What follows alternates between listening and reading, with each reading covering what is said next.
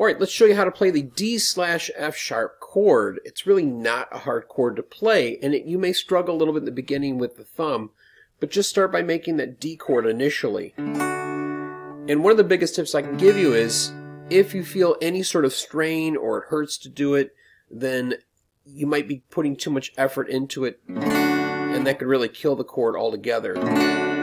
So what you want to do is make that D shape and literally wrap that thumb around on the 2nd fret of the 6th string. Okay?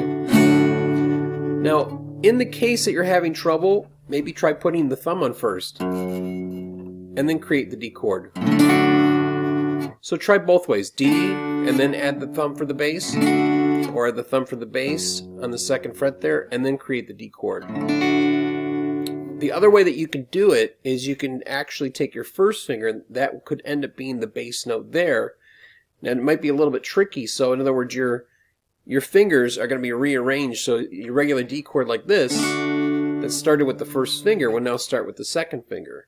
So you've got your 2nd finger on the 2nd fret of the 3rd string, you've got your 3rd finger on the 2nd fret of the 1st string, and your pinky is going to be in the 3rd fret of the 2nd string.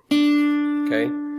Well, your 1st finger now ends up on the 2nd fret of the 6th. This might be an easier way for you to play it. Try to pick through each note so you can hear them clearly. And hopefully that was helpful.